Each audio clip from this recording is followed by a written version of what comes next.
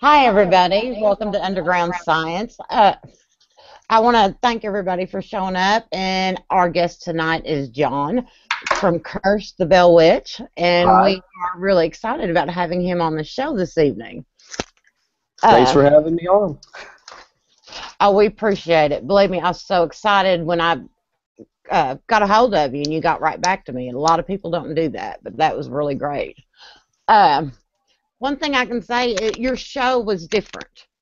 It was different than most of the paranormal shows that are out there. It was more organized, I should say. You weren't running around in a bunch of areas just hollering at people, trying to get reactions from spirits and so forth like that.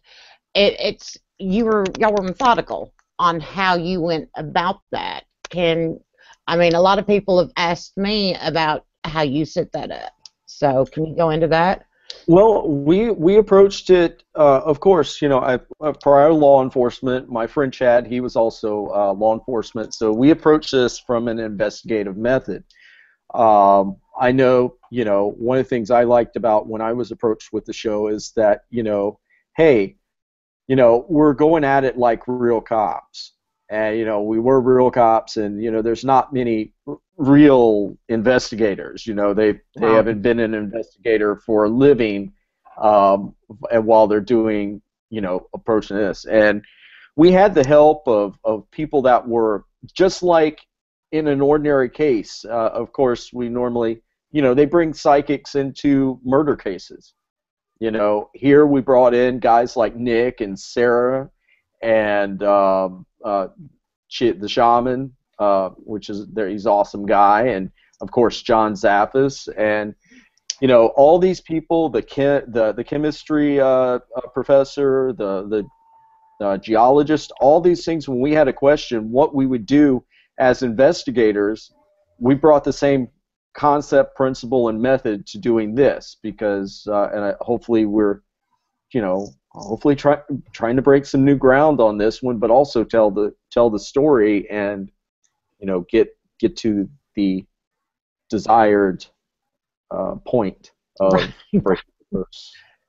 I think that was probably the top question I had from everybody. One thing I'd like to go into is your history with learning about the curse in your family. Well, that started at, that started at, 7 years old, 6, 7 years old. That was, told to me by my grandmother, my aunts, my mom, and, that was a legacy passed down. You're like, here you go. You have a family curse, and this is what it's about. And you have to forgive me. I'm in the 40-year-old eye thing, so um, you know, So basically, John, when you were doing the show, yeah, you had, and I'd like to say this, you had the most intense look throughout the show. Like you're like something's going to jump out at me. Not squash. It wasn't like yeah. that. But like you had this intense look on your face. I mean, was that because you were freaked out? I mean, because was that your fight or flight going on?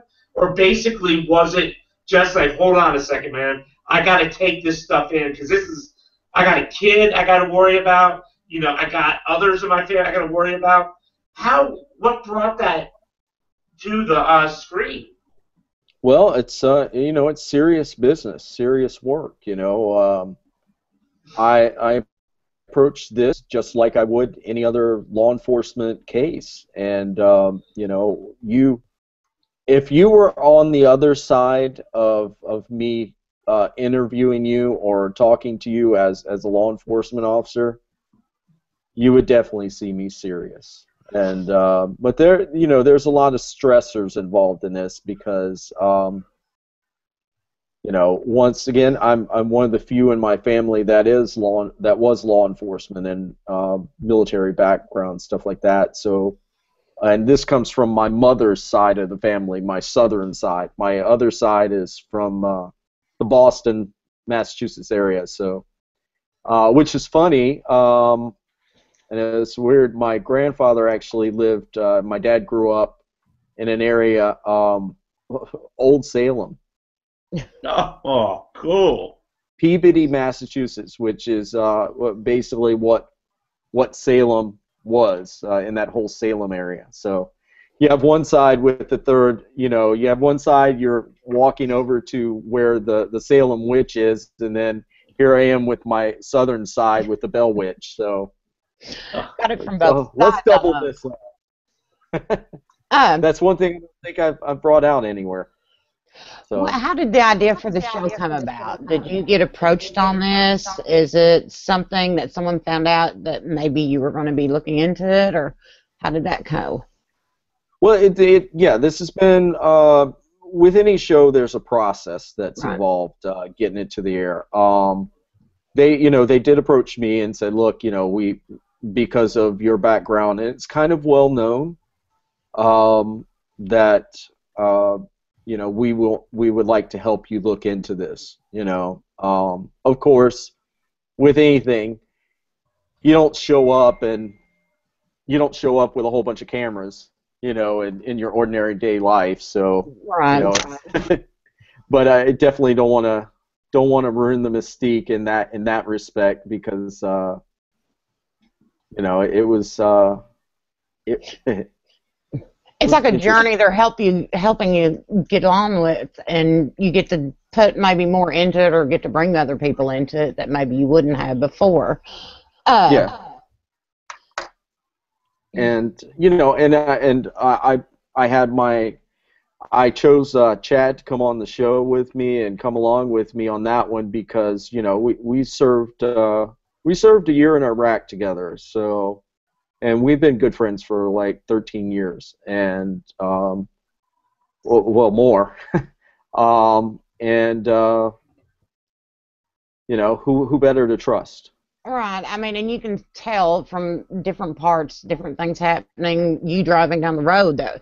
And it's just like you kind of spaced out a little bit, and he's like, pull over, you shouldn't have been driving. I mean, you can see that he's, there for you. Yeah, I'm a bad insomniac sometimes, so I get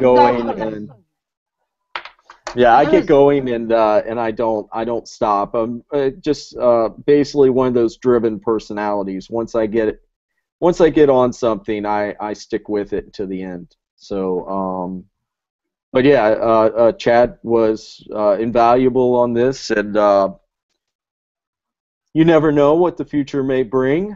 So, I think I've been interested. This curse has got me interested in others. So, because I've actually studied a lot of other curses as it would apply to my family legend and curse. So, it's an interest. I have a question there, John, real quick. How much of the curse, from what you read, because you know how history changes, and especially when you're dealing with oral history, a lot of that, the Bell Witch from the start would have been oral history. How much of it do you believe? Yeah. Or how much of it? I don't mean to sound loaded. I'm not coming off as trying to ask a loaded question. I'm really not. But Yeah. how much of it do you question sometimes, and how much of it you go, this is real? Well, I mean, once again, law enforcement, I question everything. Until I get the facts in front of me, and that was part of the show, and part of this journey was going to change.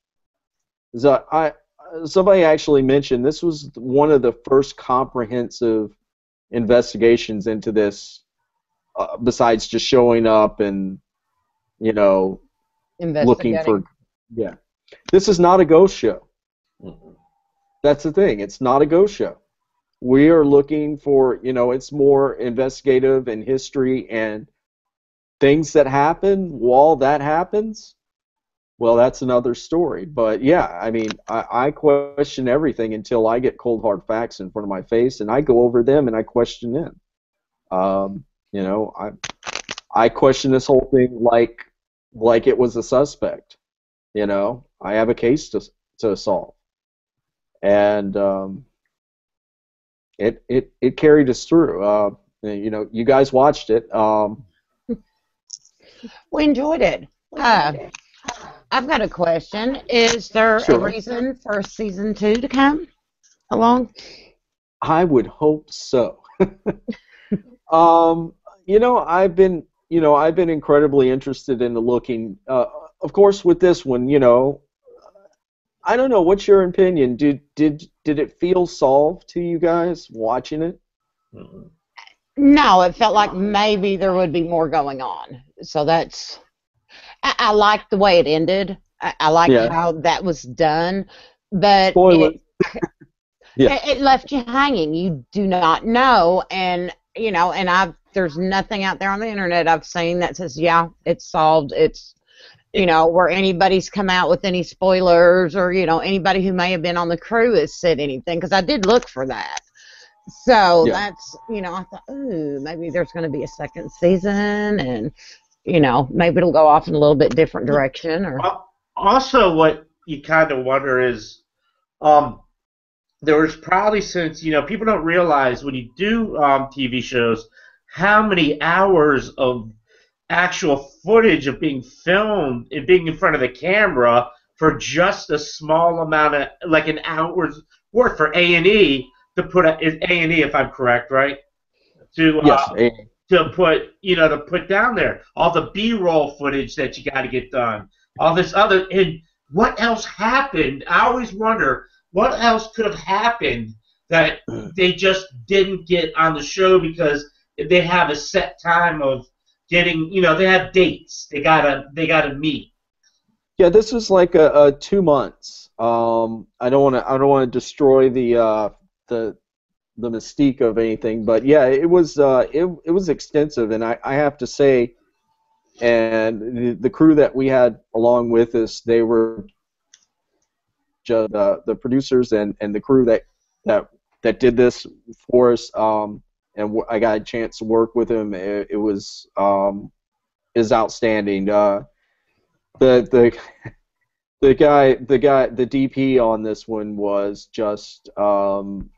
I would hand him any movie any day. He was an artist, and but it takes a lot to capture this, and there's some things in there. I think there's a couple of very strange things I don't even think that made the show. That was even, you know, there's certain time limits you got to go into to getting it on. I had once it got to the network, I was kind of, you know, I did what I did, and they did what they did. right, they take over after So, you're done. yeah, they take over after I'm done, and they do the you know, the technical stuff. I'm an ex-cop and an investigator. I'm not a filmmaker. Well, kind of. But I kind of fell into that. I don't direct. I do appear on other things. I know some people have seen me on other programs or whatever. About 8 years ago, I kind of fell into the industry. I went out to Los Angeles. My dad was passing, and I worked a private military contractor, and I just kind of fell into the film and TV side because it was there. Right. Started as a weapons advisor, tactical, you know, working with some of the actors, and they're like, well, why don't you do this? I was like, okay, it's a job. You know, I've worked everything from being a Navy corpsman to EMT, law enforcement, work, you know, patrol, narcotics, state. I mean, all over the place. Worked investigation. Said also worked private investigations too, as of late. And just come from the old school way of thinking, you know, do something interesting, do a job, and this is kind of one of my investigations. That's Sure. Yeah, go ahead, sorry. that's cool, because what about that one scene where they were busting you for, was it trespassing? Remember, you guys were out like looking for the homestead. Now, Yeah. was that more set up, or was that you actually got busted for trespassing? I got to ask that to a cop. Well, I mean, it was a great scene, but I was just curious. I was like, damn, they're cops and they got busted for trespassing. It's kind of funny, but well, I don't know. there's no, I didn't see a trespassing sign, and until that's my, my family land, down the road, down the line, not mine, but yeah. And on top of that, I have to say I'm armed 99% of the time when I'm out in public. So because of not only what I do as an investigator, but also I've put bad people away for a living for a long time. Right. Sometimes they come back. They come back on you. So you have to and not to bang the drum. I believe in that particular freedom that we should exercise it as much as possible. Not to the point where you're sitting in a national park with and asking for snacks or anything, but to the part where if you don't have a problem and you're not a convicted felon, you should have a gun. Oh, totally agree with that. Yeah, and walking up the land, and then all of a sudden we come across the caretaker farmer. I was like, oops. It's not trespassing technically till they tell you to leave, and then you don't, or they have posted trespassing signs, and so I was like, I don't know, are we trespassing? Well, we got to see, Yeah, So no, we- see, that's like in my area. If it's not posted, you just go right along. He does not understand that from where he lives. I'm in an area. Yeah, John knows where I live. I mean, my area. Yeah, I know. I know your area. You can mess up pretty easily. It's like Los Angeles. That's a difference. I spend a lot of time in the Biloxi, Mississippi area now. But yeah, Los Angeles. Los Angeles, New York. You can do something and mess up pretty good innocently. Where one of the things I found being a cop is where a lot of people are one stupid mistake away from being in a lot of trouble, and you never know when. You got to use common sense as much as possible, but common sense is not common virtue. Yeah, Very true. I got we call it in this area for paranormal investigation brick and ladder technique. And since you live in the city, I'm 2 for 3 right now from going to jail for trespassing. One was on a battlefield, and we lied to the park police guy. We're like, listen, we were taking that trail and we got lost. And then he's like, well, why is your car parked right there? We were actually trying to find a way to kayak in to do a paranormal investigation in the back way at night. And so I was like, here's my ID. Lucky I have no priors. I've never been arrested in my life. And then another time I was at a sanitarium, and all of a sudden some redneck from hell near Baltimore comes hauling ass in his pickup truck. I'm going to call the police. I'm going to call the police. And I'm sitting there going, well, I'm trying to figure out, well, I'm trespassing. It isn't posted, but I haven't gone into any buildings, nor was I going into any buildings. Yeah. And then he tried to tell me it was illegal for me to take pictures of the building. And I'm going, dude, I will go to court on that one. But yeah, and after that, I got talked out of that one, and after that, I learned my lesson. Yeah, definitely don't lie to the cops, because that's what gets our little cackles up when we start hearing people start lying to you. You're like, oh yeah, this is where the fun begins. He just got to be taught. I'm working on training him on that when I take him out around here looking at abandoned places. He just, he's got to learn. I get a little paranoid because I'm used to an area where there's too many cops. There's cops everywhere. In my apartment complex, there's like 3 cops that live next door. I feel safe. Don't get me wrong. I feel totally safe. But when I'm out in the country where you live, John and Lynette, I feel so out of place. I feel actually, where I live is it's like a beach. It's on the coast, so it's like Florida more than what you would think Mississippi is. You know, everybody has the impression of Mississippi about being like Mississippi, but it's more like living in Southern California or Florida, Southern Right. Florida. A lot of people from my area will go down there for vacations, rent houses, and do different things like that. Uh, I know one thing that I always thought was great when you did it. You kept up with your son. I mean, and you made that a part of the show, so everybody knew you were definitely a dad, no questions about it. And I thought that was I thought that was great. But how did he feel about doing that? Did he get a kick out of being on the show? Yeah, he's kind of hot and cold. You know, I'm used to being in front of the camera and you know being in the public eye, and he's kind of hot and cold with it. He's a little bit more shy than me, especially at that age. Which I told him, I was like, you know, God, I wish my dad would have been on TV when I was 14. You know, I think it actually garnered a little attention at school or different places he's at, especially I think from a cheerleader. So I mean, so they're like, oh, he's cute. I was like, yep, that's my boy. But I've got kids that get mad when I post their picture on Facebook. So.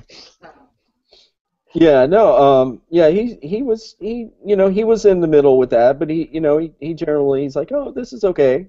You know, he wasn't, he was kind of excited, but all at the same time, this is okay, because teenagers are very self-conscious about a lot of things. But yeah, no, I keep up with my son, and when I was living in LA, I'd come back and forth a lot, and when I was deployed for military side, and then later with I won't mention what company, but with a private military firms overseas in Iraq and other places for several years. So I would come back and forth and visit. So I've always kept up with my son, and I also have a 21-year-old daughter too. Okay. She's not.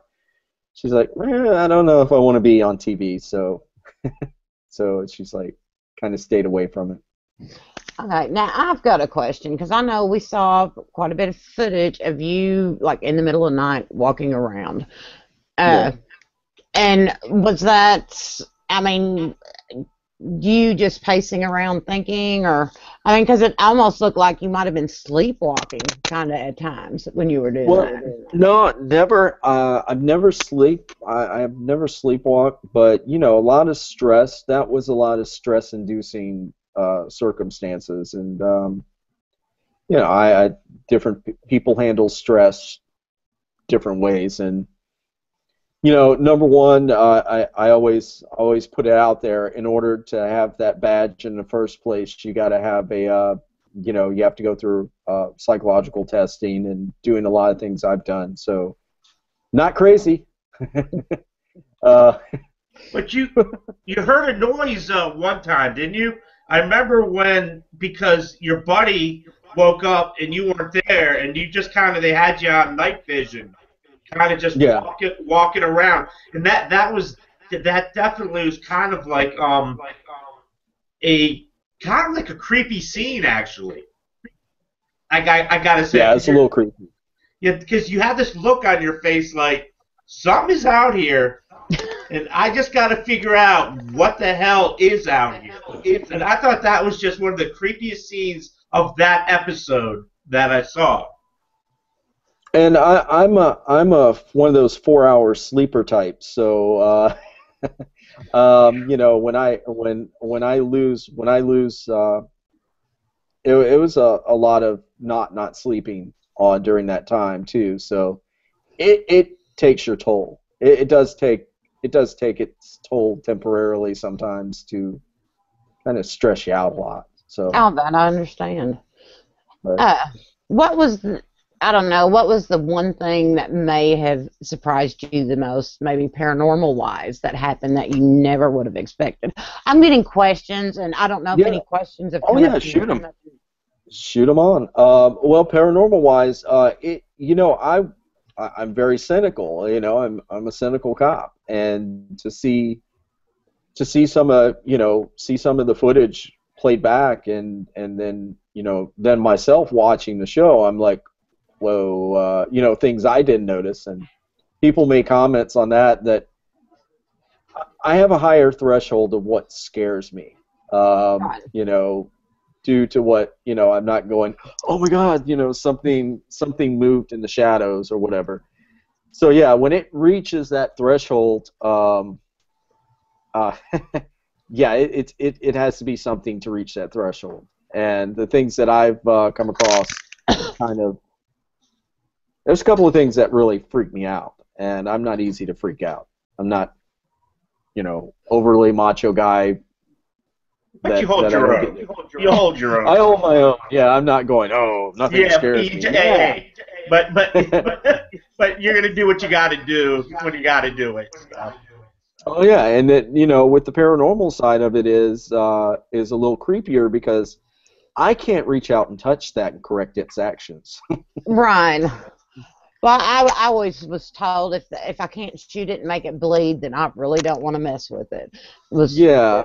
So, which of course I've yet to have something really scare me. I haven't been in maybe this situation like you have with that. I've investigated several places, nothing that has to do with me. But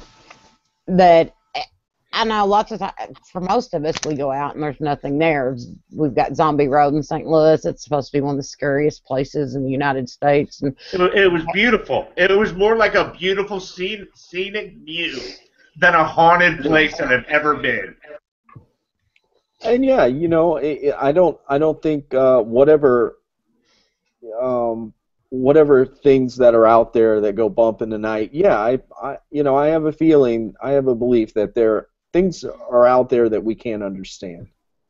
And I try to tell people this because, like I said, for years I've been researching other cursed things, because how it applies, of course, to use the scientific comparative methods of going, if I look into this story, how it applies to my family's curse. How did it work on this thing? Well, let's see how that works, or whatever happens there.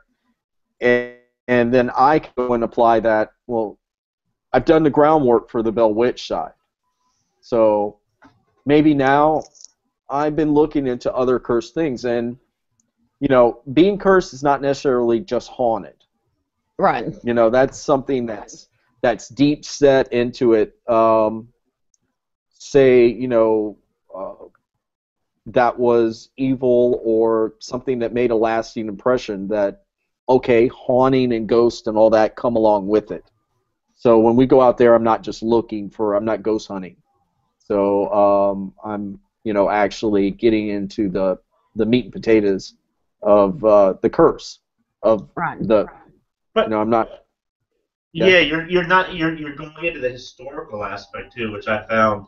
That's why I love the show so much too, is because the history. But then you go, what ruined the whole curse thing was that little time period where Donald Sutherland decided to star in that movie that kind of really screwed the whole thing up. And I liked it. Don't get me wrong, it was fun to watch, but I knew right off the bat, I go, this has got to be so off.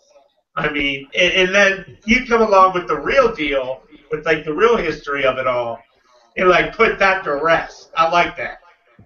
Well, I definitely don't want to piss off those producers and have them sue me, but Blame it on Kurt. Yeah. Well, I appreciate it, and we did look at it from that aspect. We wanted to get the truth behind everything, and really dig like any other case I would have assigned to me or landed in my lap.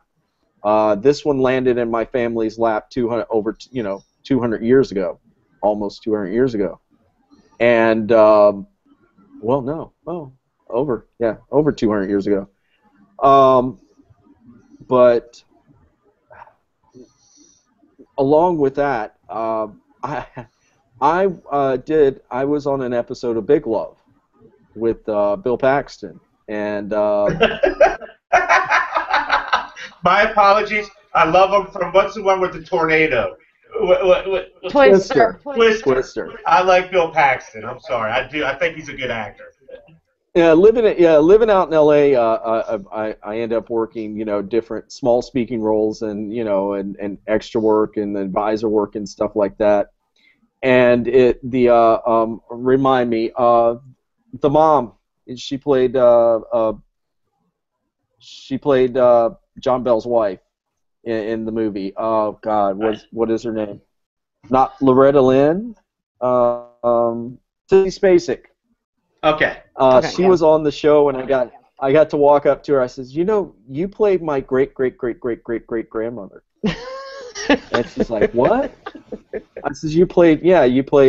I'm a member of the Bell family. And she goes, oh, really? She says, and I won't say what her response to the movie was. So, but it was an interest. She gave an interesting response to it. I'll leave it at that. Have you had, since the show's been out, the family members from the other family contacting you? Yes, I stay in contact with Bob a lot. My now long lost cousin that we've connected. I talked to the Batts family, and that's one of the things I've got some comments on before, because we went to the Bat side on this show. We wanted to go to all sides of this, right? And if you don't do it, I see some other shows, and I'm not going to dog them at all. But we wanted. I'm a history geek. I love it. I really get into the history side, and so hopefully that came across how interested I am in that one. And yes, I was pretty solemn in the show, but like I said, serious work, serious business. I put my game face on and get this done, and there's a lot going on with it. But yeah, no. To circle back, yeah, totally stay in touch with those guys now. So I got more family now. Oh, well, that works. Yeah. So. Have we got any questions from the chat room, Kurt? Chat room. We have. Let me see.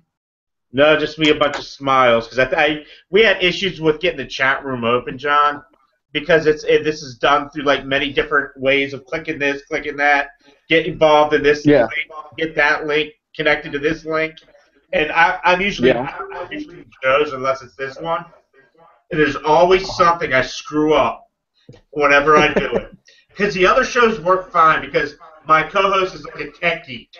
He's out of England. The show's all out of England, out of Liverpool. So this all goes back to Liverpool and done, and then sent back to this. But I screw things up. I tend to screw things up, but I don't mean to. It just happens. You know how it is in life, dude. You just are like, some things you're better off at than others.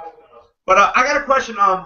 There was a scene where you guys were using ground-penetrating radar, if I'm correct. Yeah. Okay, and they did find something there, which all of a sudden you go, I want to see if it's a body.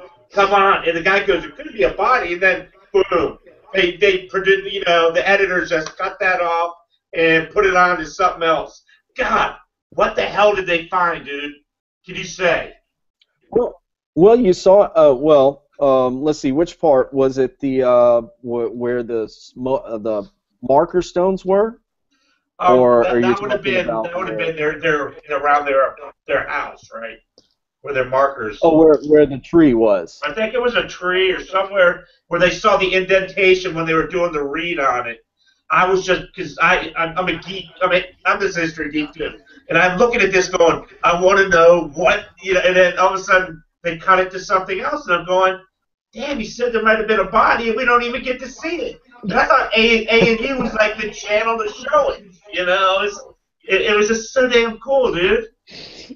Yeah, 48 hours, yeah, that's what it was. I was sitting there going, me and probably every other person that's a history geek doing the same thing, going, come on, man. Say there's a body, dig it up. Show us a body. Show us a body, yeah. Yeah, this is a very, very, very old cold case. Very cold case. That area, we did find a piece of bone, and we did find some other things. And in that area, there's a marker where those markers were.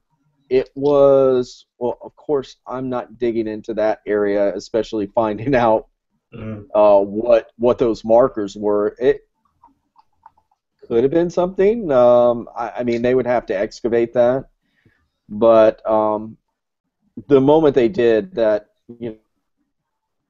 portion, the archaeologists would take over. Yeah, that's So, Stanger County right there, taking over that. Yeah. Yeah, and but it could be, don't know. I mean, that area was full of Native American activity, and from what we discovered is that was a grave, pretty much a grave area for them. That's what those markings. That's what the shaman told us.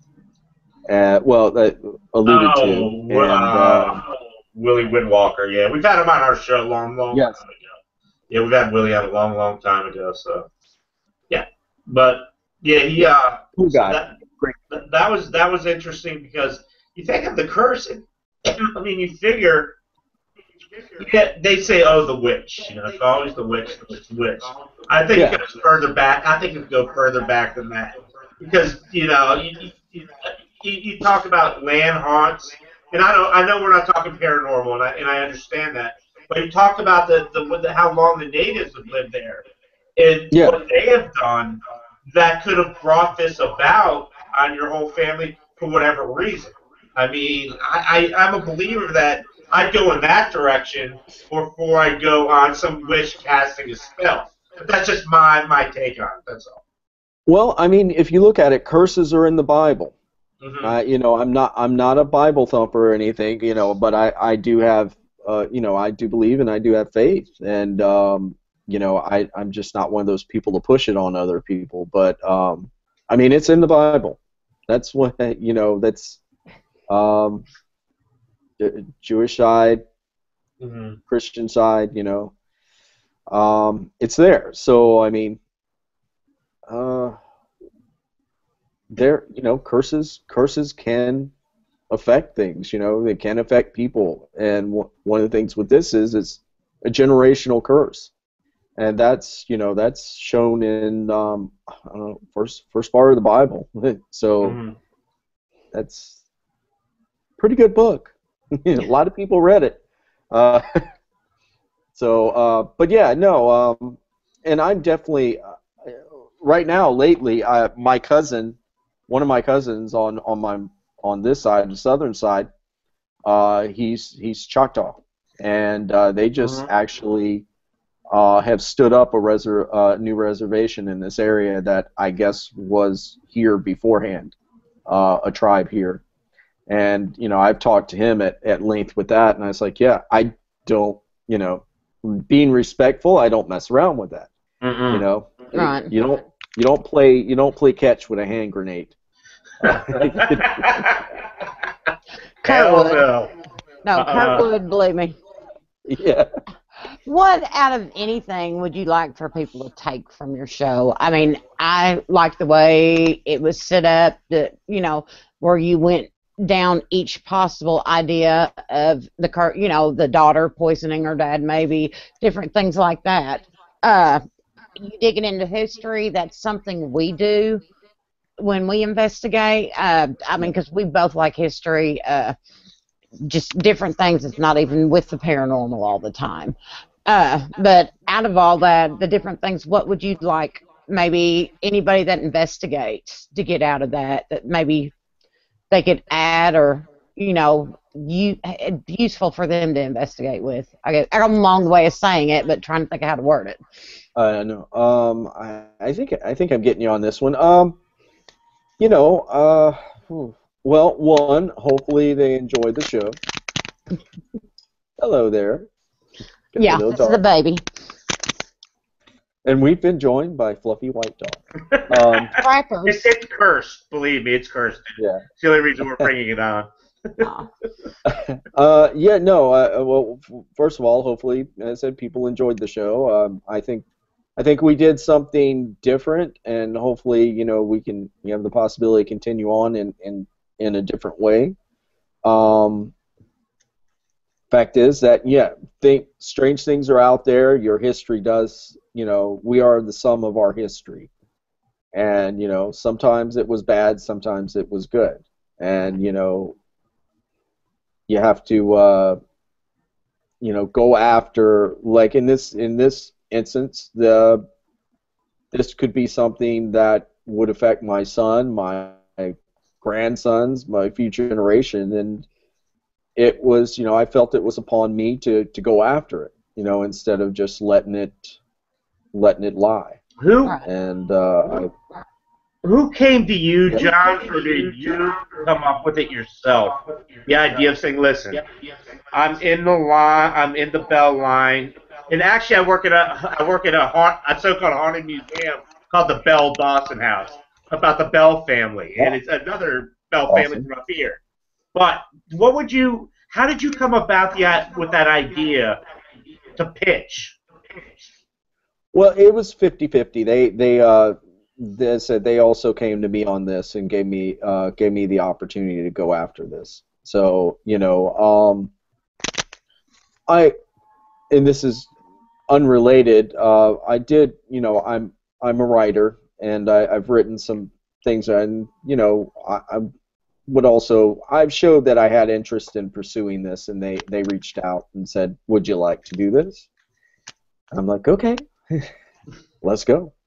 So yeah, it's a 50-50 networks, and and then I came in and said that I was agreeable to it, and then we took it from there.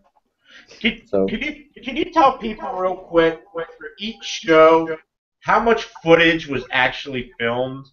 Because people don't realize, they see on TV, they watch what happens to you and your buddy and how you do things, but they don't realize how much footage or how much time in front of the camera you are, or they come and get their B-roll shots little bit later.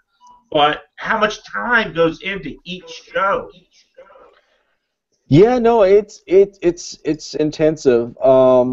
A lot of the things we did on that show was, as you were doing it. So, they were getting us, following us around and stuff like that. But also, with the beat, once again, with the crew and camera guys and the rest of the crew, they did their B-roll stuff, and it was beautiful. I love when I was watching. I'm like, wow. I didn't expect anything less, but when I saw it, I was really blown away with the cinematic way. It was more like a movie than like just hear the little handy video stuff. They had some really good shots, and it's a beautiful area too. So yeah, it's extensive. It's getting the footage that you need. It can get extensive and long days. Very. That I bet. So. Now, hopefully, we'll be able to see you come back on the second season of The Bell Witch. But I know you said you're looking into other curses. If you've got a chance to maybe have another show concerning another curse, is there a particular one you'd like to start with? I looked at a couple. I looked at Giles Corey in Massachusetts. I looked at the Cornstalk Curse. These are both generational curses. And what would be great is I know there's people out there without famous curses, that maybe they want that looked into also, maybe go to a couple of them that mirror things that would mirror the Bell Witch legend and curse, and by going through those, if I can get a better idea with my family's legend and curse by comparing them. If I look into them, I can say, okay, well, this happened with this curse, or this was a cause or the result of that, and how does that apply to the Bell Witch side? But what you're doing, John, also, which I applaud you for, is you're actually, believe it or not, whether you're in front of the camera or doing this off camera, you're a storyteller, and storytellers are dying out in this country all the time. And as in the curse or the Giles Corey curse or anything else, with that ability, I mean, I applaud you for that. Oh, please tell the networks. No, and I'm not trying to blow smoke, but yeah, I it's would just definitely like to bring that. But I appreciate it. Thank you. Well, it's something we don't get to see a lot of anymore. I mean, Dallas, who's usually my co-host, he's a folklorist, basically. He can go into a story, and it's, similar to what you can do. But to me, the show was just a whole different platform from all the other paranormal shows on there.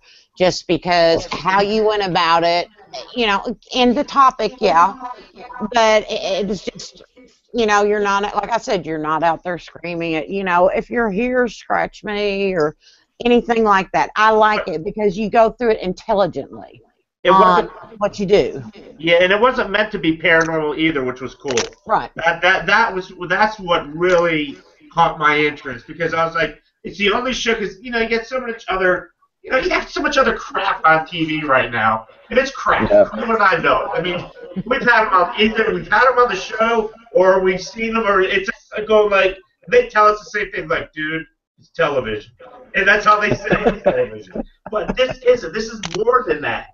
And you got something good, man. And I tell you, John, we really hope you get a second season out of it. Oh, I hope so. Hope so too.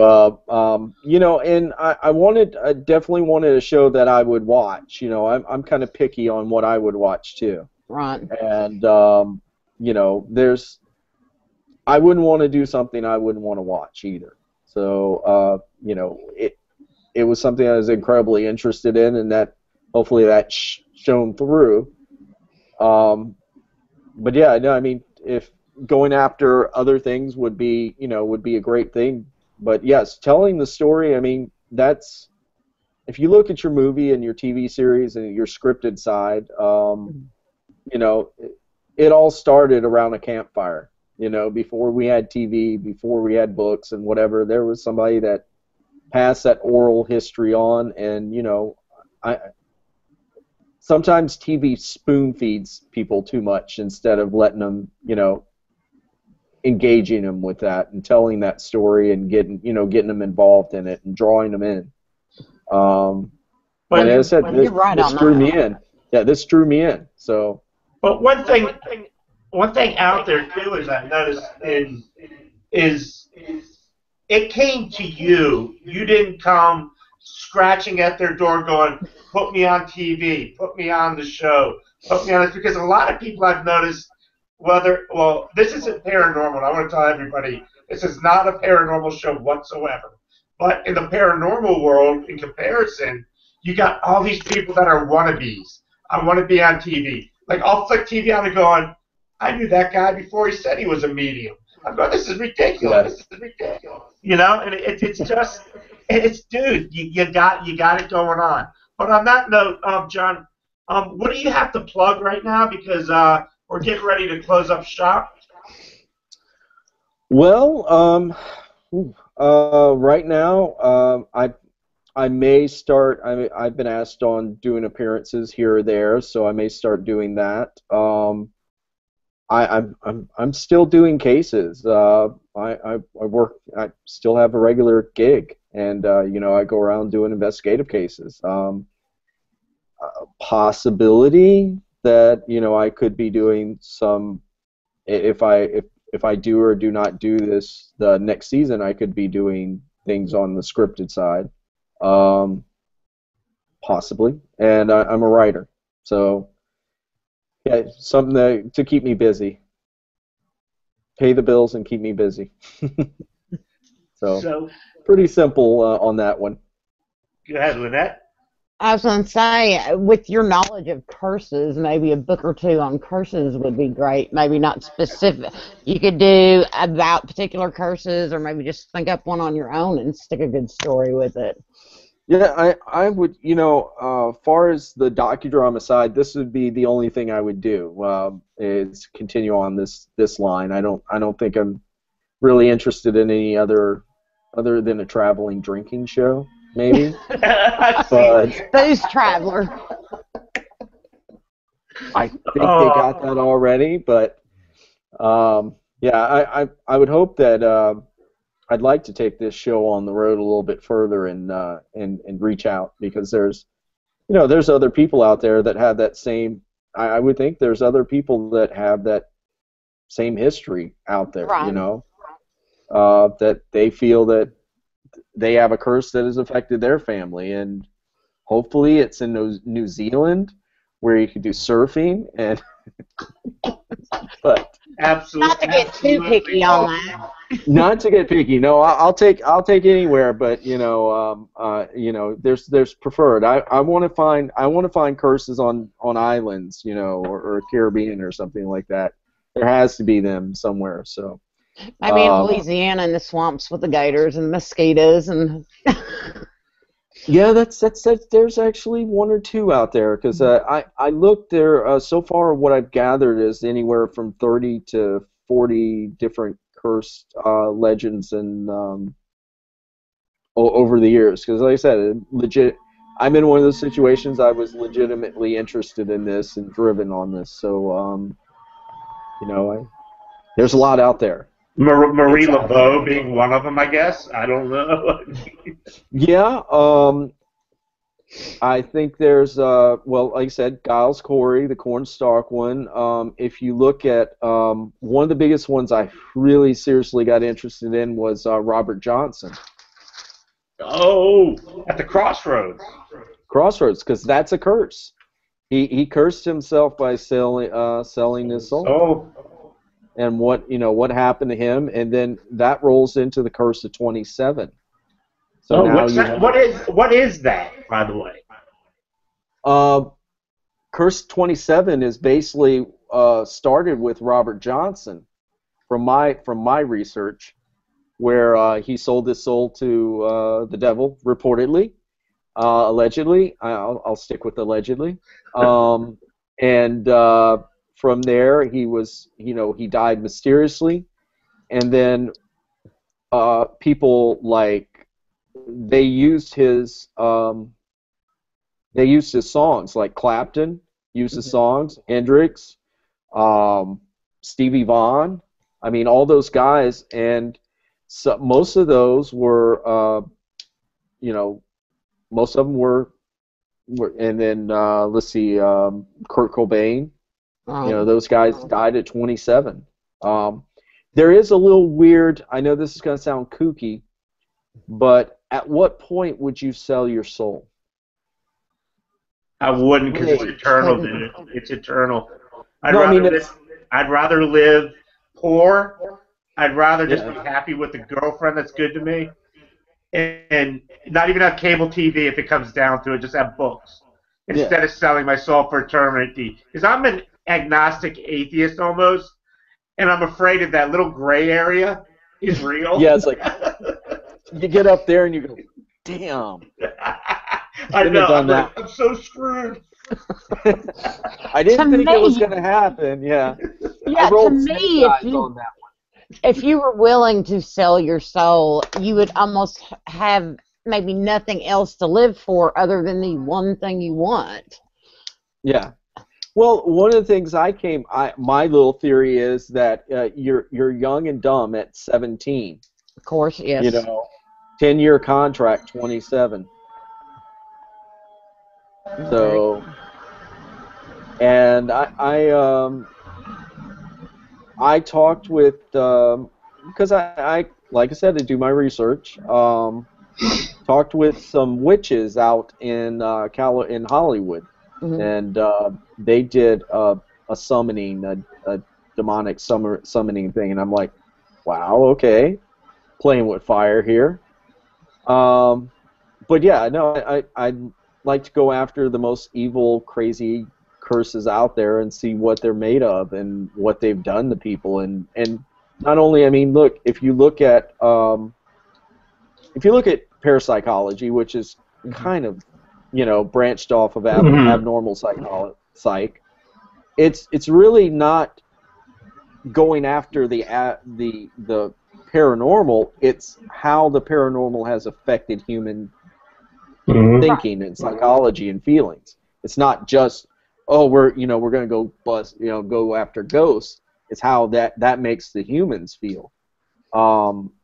Something like a long-standing curse. How would that make you feel to know that that's out there? That's normally people have things that happen, Oh. bad, good and bad, but now let's stack a curse on top of that. All Now right. you're predestined for something possibly bad to All happen. right, Lynette, you're getting the shoes. I had All a right. Cool. paranormal group, John, that found Yeah. these shoes in an attic up in New England of some really old house. And these people have died who've had them. And this paranormal group would not touch these shoes. I'm like, dude, just send them to me. Because I work at a museum. I got a curator. We could look at the shoes and figure out. And I'm going, Yeah. wait for something tragic. I'm not selling my soul, but I always had that weird interest on what if. It's always, I don't care what happens to me, but what if? And then I look at myself, I go, well, everything that negative that has happened to me, I had an asthma attack, was rushed to the hospital. It was my own fault. Hmm. And I'm thinking to myself, half the time, it's my own fault. I can't blame it on the shoes or the curse that goes with the shoes. And they want to bury the shoes somewhere. I don't know. I still have them, but I agree The, with you. To live with that, it's kind of scary. It's very Now, scary. yeah, now you have something that's predestined on top of the normal bad things that happen to you in life. Now you have something stacked on you that you have no control over. I mean, that does affect, that was on my mind, and um, I'd like to, that how it affects other people. I've been a cop. I like helping people. That's what I do. But you, That's what I've done all my life. yeah, but being a cop is like you've seen the best in people and you've seen the absolute worst in people. And you got to think though, what would be worse, facing some guy who's on a shooting rampage or worrying about a curse that's going to happen to you? I don't know. I'm not in your shoes, and it interests me though. Yeah, well, I mean, with that, they could be equally as daunting. A lot of people. It has driven basically people in my family, pretty off the rails, and I got to, over time, I was in Saddam's palace oh in wow. Iraq, and just I learned earlier uh, that those guys were just absolute evil. Mm-hmm. They drag tons of bodies up and stuff like that, where they just kill people right then and there and dump them in a lake. And I was like, wow, that's just evil. The evil like that kind of stains Mm-hmm. different lives and families and earth and objects and stuff like that. I believe that's kind of part of it, is that like with your shoes, that with that pair of Yeah. shoes, something had to stain that. It's I can believe that there are cursed things and objects and places. I looked into Bath, North Carolina. That was a pretty famous curse, where awesome town. It was bustling, and it was cursed by a preacher, and it just disappeared killed the town. Right. Oh Um, God, Lynette, if we yeah, had tons of money, John, we'd sign you up. You'd have your own show on A&E on curses. We'd have like an hour, like 12 shows, hour shows. Take you all around and do your work. That would be killer. I'm hoping they see it my way, because that's where I'd like to see it go, and but we'll see what happens. It's up to the network guys from here, so I can't I can't say what they're going to do, but I have got a lot of feedback from people out there, and they're like, we want a second season. I'm like, I'm working on it. Sorry, I kind of harped on that because I was thinking about that today. Well, if the company that did your first show doesn't do a second, maybe another company will. I mean, I can see that will. I mean, I can see where that would be a great show consistently. I mean, it's just different. It's got the history. It's not, you know, somebody running around in jeans with rhinestones all over them and a tight black T-shirt yelling at things. You know, I mean, it's really, a real show. Yeah, they have that one guy. He's flexing. He's flexing. Yeah. Uh-oh. He knows who we're talking about. Oh, yeah. It's interesting. Hey, we all have our opinions on things. Yeah, we all got our opinions. We tend to. Our old show, we used to voice them because we did like a blog talk. Oh, my God. It was a nightmare. Yeah. We would just. Anybody and everybody was fair game. And then we got video. We got going on video, and then we're like, we change. You know, off air, yeah, we kind of joke around and stuff, but on air, it's like, let's focus, let's knock this out, let's make this as interesting as possible to the best of all of our ability.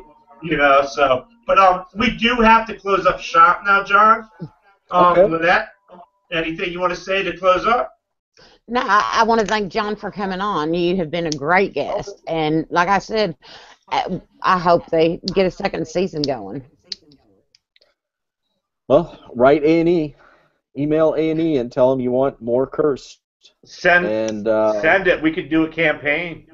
Hey, bring it, because I think they got, from my understanding, I think they got a pretty good amount of emails on that and feedback, and more the merrier. Let's rock it.